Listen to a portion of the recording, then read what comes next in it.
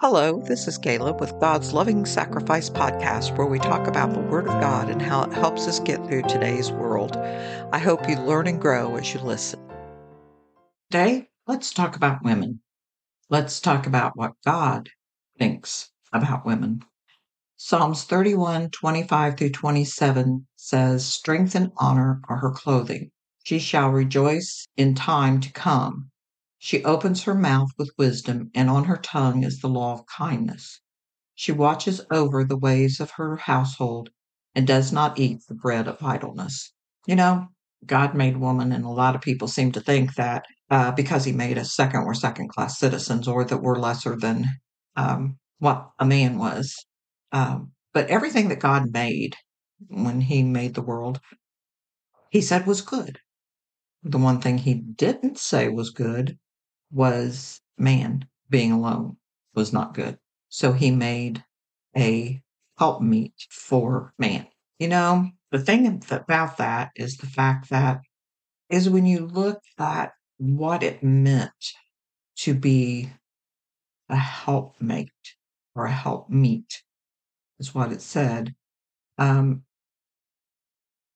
It meant that women complete a man. It doesn't means that women complete a man. They're not the same as a man, but they fit together in harmony. Their bodies are in harmony. The strengths that men have, women don't usually have. The personality strength that women have, men don't have. That's why they meet in harmony. And God said it wasn't good that man be alone. That was his whole reason for creating woman. And 1 Corinthians 11 through 12 says, "Nevertheless, neither is man independent of woman, nor woman independent of man in the Lord. For as a woman came from man, even so man also comes through women, but all things are from God." So God didn't make women to be lesser than man. They made them to be a complement to the man, to work together, to fit, to be perfect unity. That's why it says you become one flesh. You can only be one flesh when you fit together in the way that a man and a woman fit together. Proverbs 31:30 says, "Charm is deceitful and beauty is passing, but a woman who fears the Lord, she shall be praised." And we should be praising God for making us a woman. You know, you think of all of the women that were in the Bible. You hear so much about women to be silent in church. Women aren't supposed to do this. Women aren't supposed to do that in the church. They can't usurp authority from a male. Well, when God ordains it, you're not usurping authority from anyone. Think about the women who were in the Bible that God chose. There was Miriam. She was a prophet in Exodus. She led the people in worship, and that was Exodus 15:20. Then in Judges 4:5, Deborah was chosen to lead the nation as a judge. She was a prophet. She was a warrior. Esther saved a nation. Huldah was a prophet in Kings, in Chronicles, 2 Chronicles 34. Jesus saw significant value in women. Jesus taught the women. He told Martha, "I am the resurrection and the life." That's John 11:25. He spoke to the Samaritan woman at the well. And it was this woman that he chose to spread his gospel. Not a man, a woman. She was a female evangelist. Women were present at the birth of Jesus. When he died on the cross, they were the first one. Mary saw him after his resurrection. It was her that Jesus told to go tell the disciples what they were supposed to do. That is what that's what Jesus thinks of women. There is nothing second class about that. God loves women. God is giving opportunities to women to proclaim his gospel. And so many women are afraid to step out and do that. Maybe you don't be a pastor of a church, but that doesn't mean that you don't teach. Look at me. I'm doing this Bible study. I'm not usurping authority from anyone. It's something God led me to do. God gives me the words to speak to you. And if God lays this in your life and in your heart, when the Holy Spirit came to men and women. It wasn't just the men who received the Holy Spirit, the women received it too.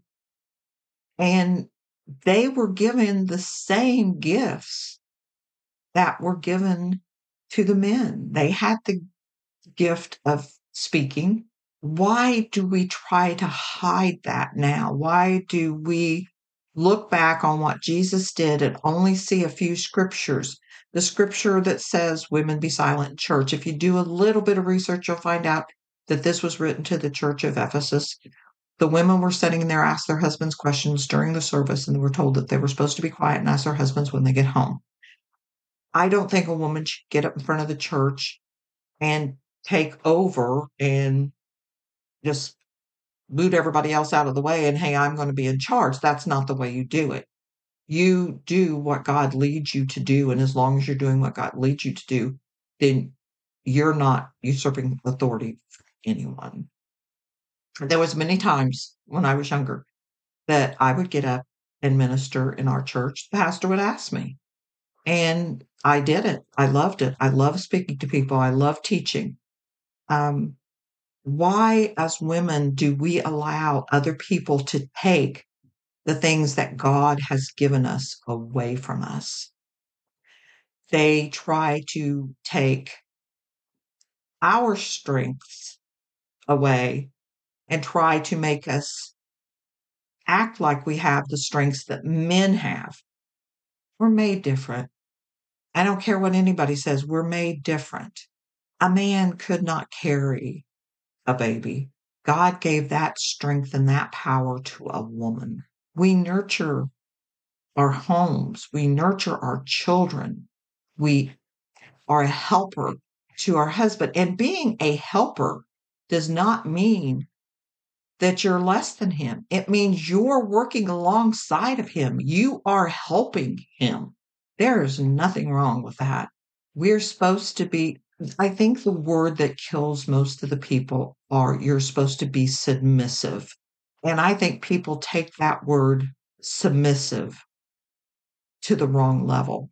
We aren't a dog that has to bow down to our husbands, but we look to him for guidance. We look to him as being the head of the home, the head of the faith in the home. But that doesn't mean we're to be browbeaten.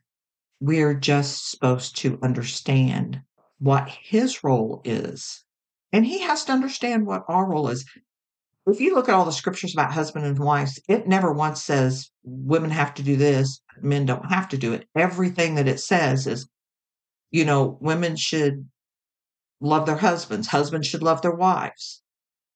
You shouldn't turn down your husband. You shouldn't turn down your wife. I grew up in a church. When I was 3 years old, I started going to church. My very first pastor was Sister Emmerts. She was a female pastor. But of course, the church that I went to when I was a little girl was started by Amy Semple McPherson, and she was a woman. And I have a whole different look on women in the Bible and as Christians that God made us strong. God gave us the attitude and the aptitude to be able to raise our children and show the world what God is. It says that the same thing about a husband, but a believing wife sanctifies her husband. Believing husband sanctifies his wife. But you know what? God put us here to do his will. not what other people tell you, not what some church comes up with. You need to be in prayer to Him. You need to know what His will is for your life. But as a woman, remember, God loves you. God loves the strength that you have as a woman. God sees a special part of you that we don't ever see. And take that part and live for God and show other women how important they are in the family of God. I pray that you enjoyed today's episode.